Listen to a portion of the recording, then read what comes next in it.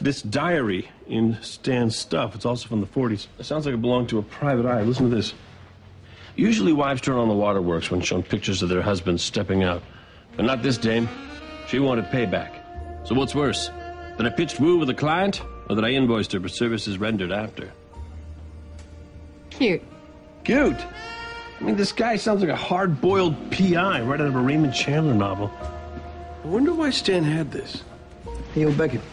Still got no word on that homeless guy? But a bodega owner saw a white Mustang parked in the loading zone right outside the club for the past 3 days. Okay, see if anyone saw those license plates. Right on. Becca, can I take this home for the night? I mean, it might be the key to what Stan was looking for. You just want to read it because you think it's cool. Yeah, well, that too. Okay, just so long as you bring it back in the morning.